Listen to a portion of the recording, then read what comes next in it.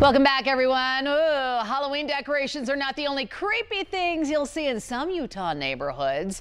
During the fall, male tarantulas, they leave their burrows to find a female mate, sometimes wandering into neighborhoods in their quest for love. Fox 13 News reporter Darian DeBrule shows us how local neighborhoods are now reacting to the increase in tarantula sightings.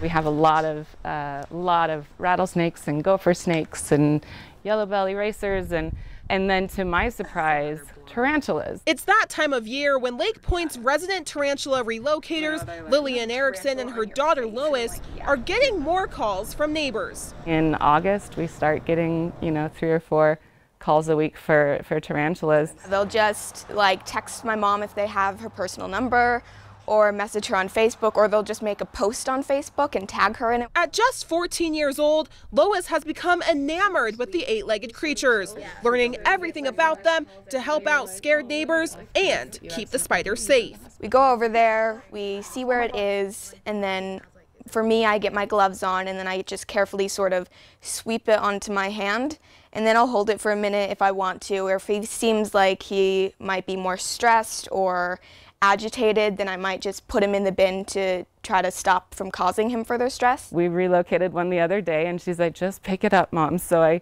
picked it up in my hand and I was just in the midst of saying, "Okay, that's not too bad," when it literally jumped from here to here.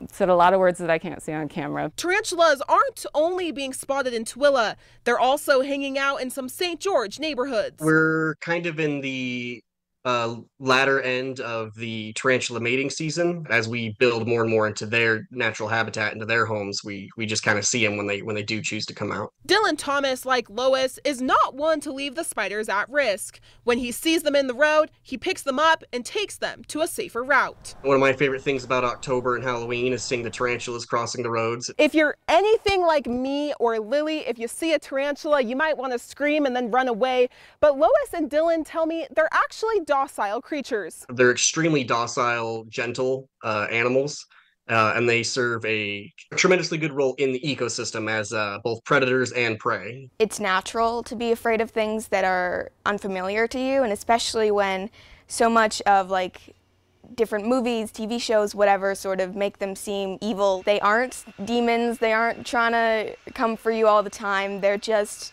there. In Tooele, Darian DeBrule, Fox 13 News, Utah.